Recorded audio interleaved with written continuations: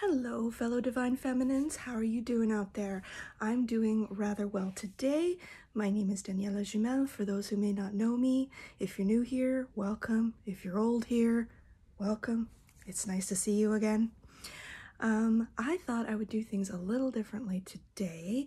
I wanted to just have a little chat about divine timing and being able to trust that divine timing and allow the ego and the mind and all that to just kind of take a back seat, because it really is true that if you do that and just allow things to unfold naturally, it'll happen so much better than you could ever plan or imagine or engineer or whatever when it comes to all areas of your life, whether that be your job, your family situation, all of that. It doesn't have to be to do with your divine connection, but in my case, I feel compelled to discuss this because when I was earlier on in this process, even only, I don't know, 8 or 9 months ago, I remember hearing that from another divine feminine and thinking, how am I supposed to believe that? Because, if you want something, you're supposed to go and get it, and work towards that actively. You're not supposed to just kind of, gee, I hope it happens, because that's what I thought that meant. It's not true. It's not that you're just kind of wishing and hoping that, something will show up for you.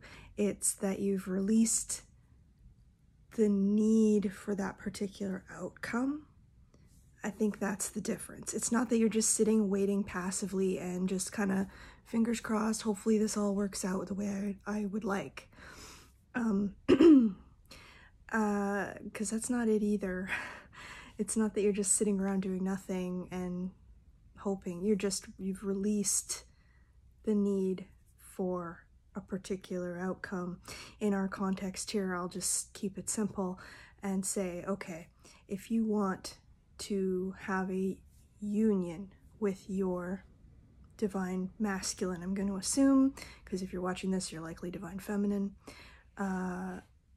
But anyway, I'm going to assume that's kind of a particular outcome that you're really thinking a lot about, probably, and hoping about, and wondering what can be done about that, and how can you make things happen that way, right? I know I've been there, but what's interesting is just releasing that outcome and just allowing what needs to happen, because when you're living through this, you're in the trench, right? I hate to use World War I, an analogy from World War I, but it does feel a lot like trench warfare sometimes when we're living life, right? Because we're down low and we don't know what's kind of over there as easily as we do, right? As when we get older and we look back on events and go, oh, wow, I didn't even realize that was going on. Holy smoke, right? Like it all seems so obvious because hindsight's 20/20, all that. But I feel like I can share this because I think it might help someone to hear. Just a quick little backstory here. In case you don't know, myself and my divine masculine met each other when we were very young. We were both 12 years old, and my family had to move away from the city where we were both living. And, being that age, right? I had no say in any of this.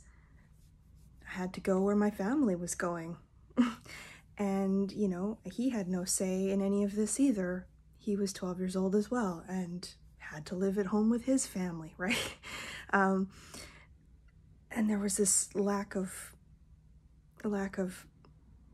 ability to spend time together, get to know each other and all that stuff. Well, we ended up writing lots of letters over the years. And this all happened, the last letters that I had were from 1997. So it's been about 26 years since we were together, right? And for years and years, more recently, I thought, oh, I must have lost the letters. Maybe I got rid of them. Maybe I threw them away because I was so done with this entire thing and I wanted it to disappear.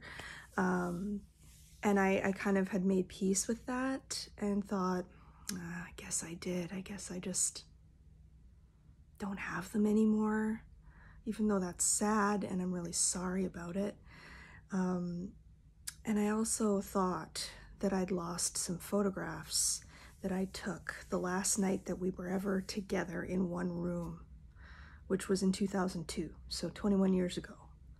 And I took those images on film because it was still not fully the digital photography era that we are in now.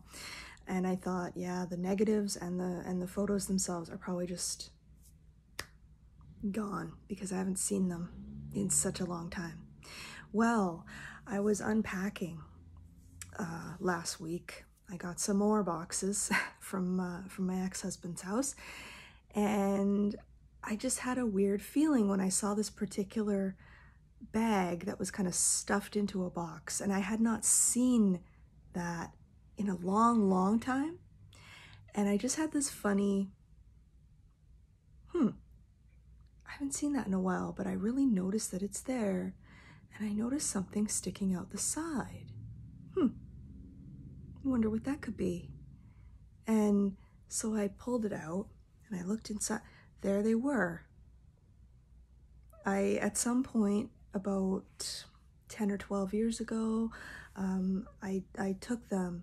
I remembered, like, once, you know how that happens sometimes where you don't remember and then all of a sudden you see something. In this case, it was a bright orange gift bag, and I saw it and kind of had this memory of, that's right, I stuffed those letters in there, like, because I thought I need to do something with these, but I don't know what, because I was married to somebody else, right? So I had this guilt about holding on to these, but I also had this other part of me that was like, you do not throw those away. You don't. You do not.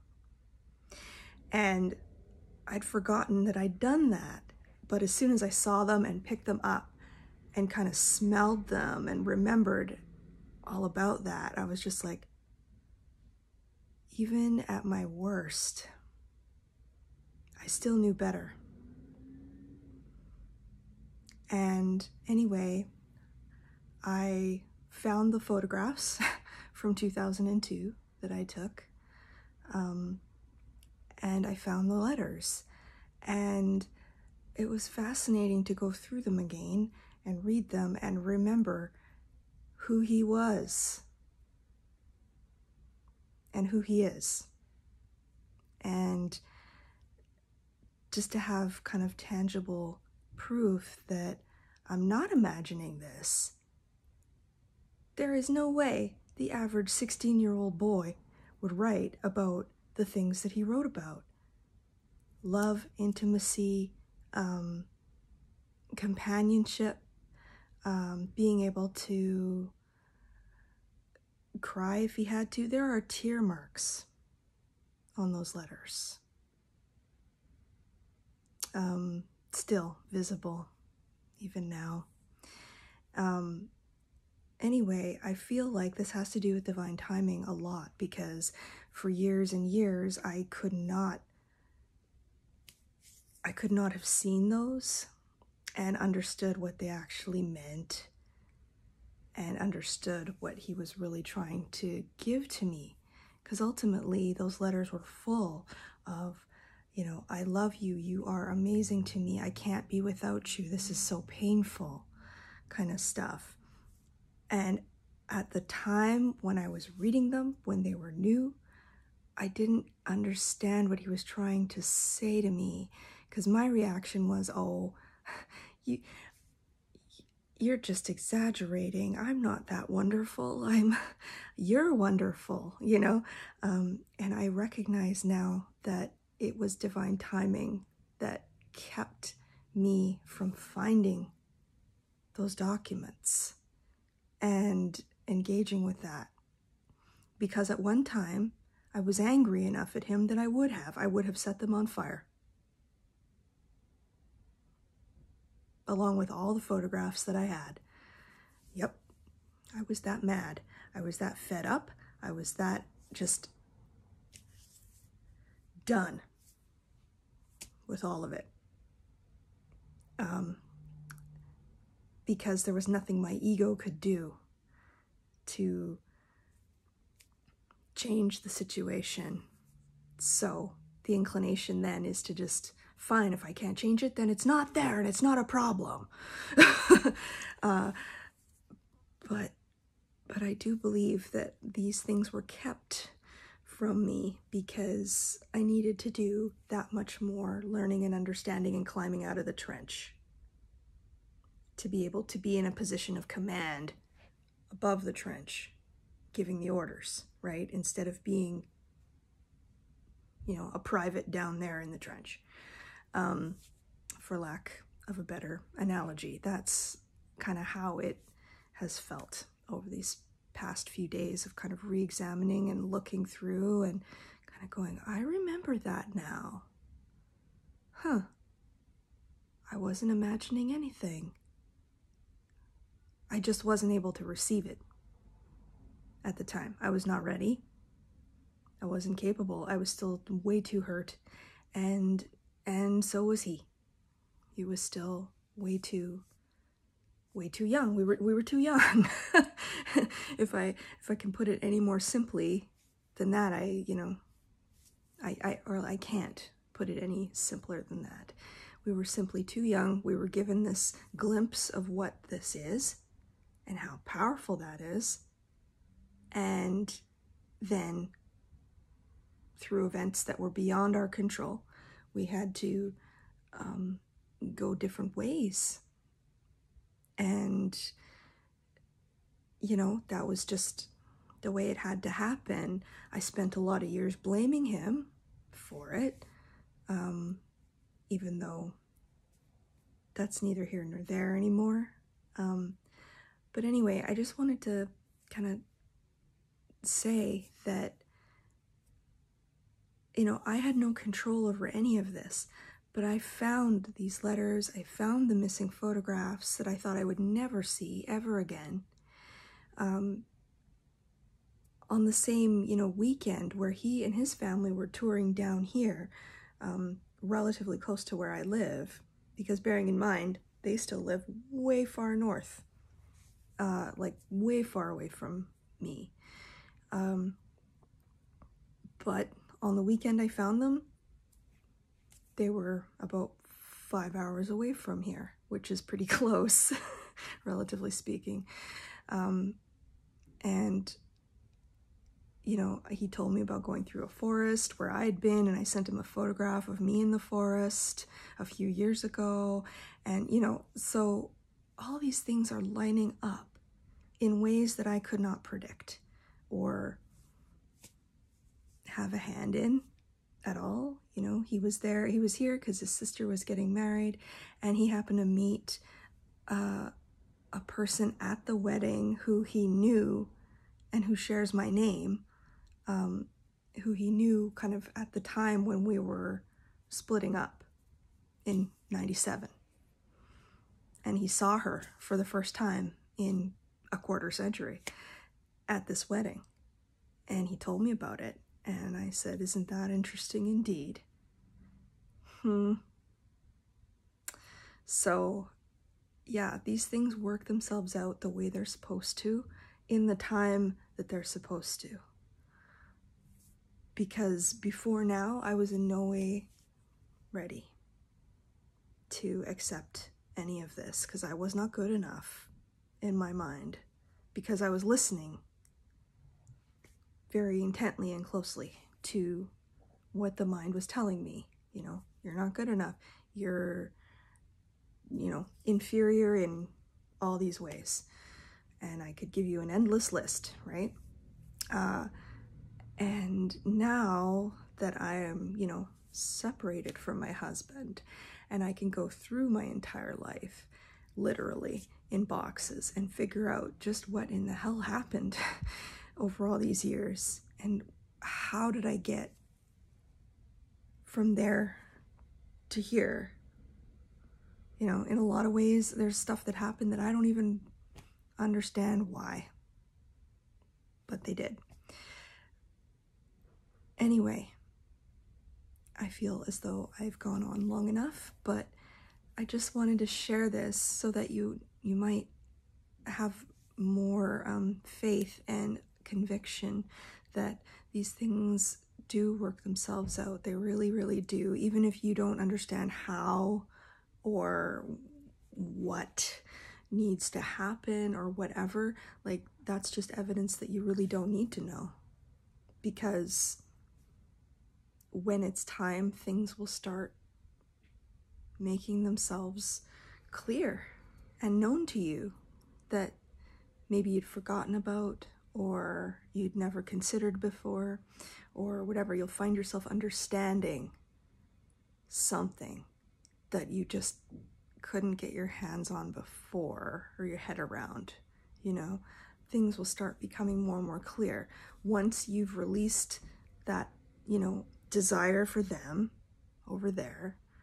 Once that's been released and you're just looking after your own life, and you're looking after that which you can change and do something about, and you're not trying to do anything about that person over there, because you can't. Once you're understanding that and you're accepting of that,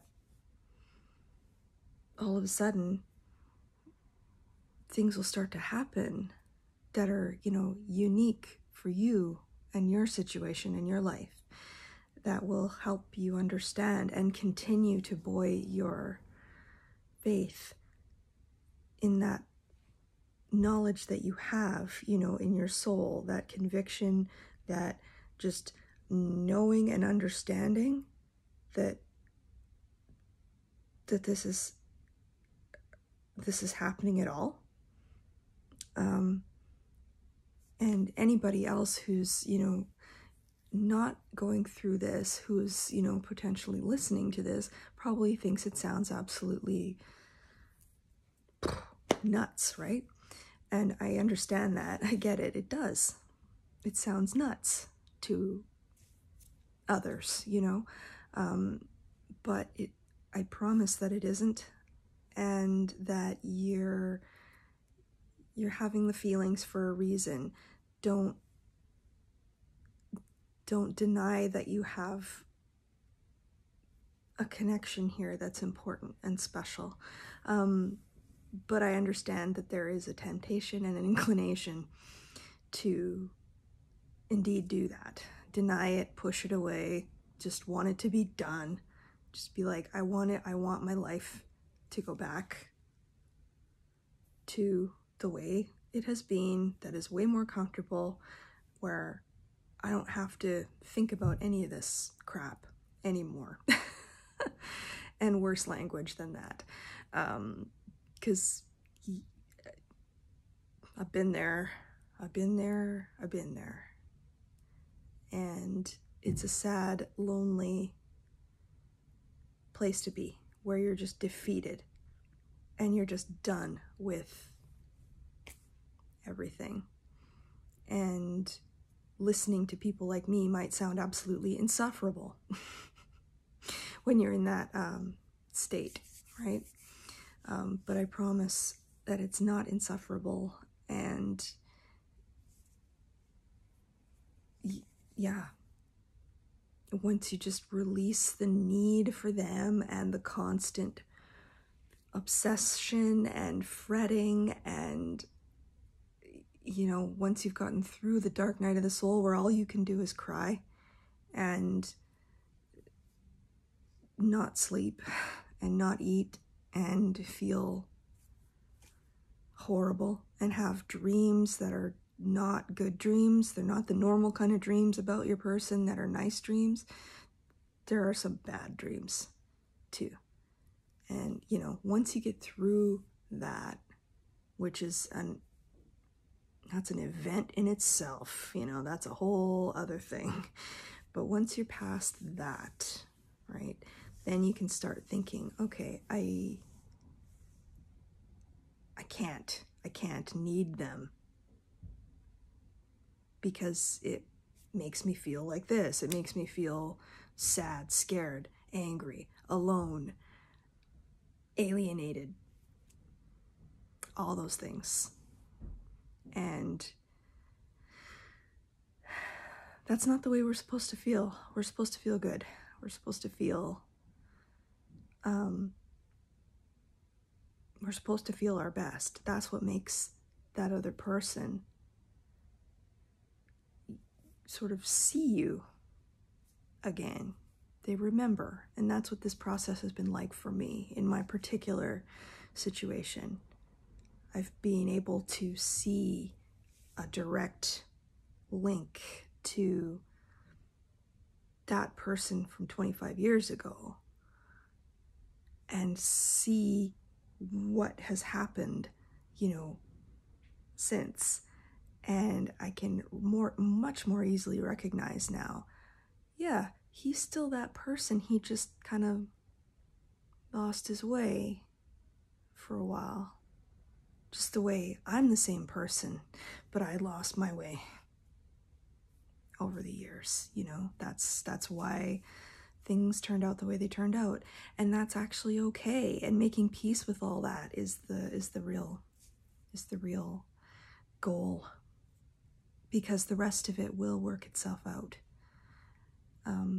And when you are able to communicate effectively with them and you're in that kind of a place more regularly, you will begin to see who they really are rather than this kind of other person that they act kind of like, meaning that person who wants to push you away, who wants to deny what's going on here, that typical kind of masculine stuff that they are inclined to do, even though they know, and because they were there with you, they know what it's like to be with you and how amazing it all feels. They do, but they want to push it away because they're so scared.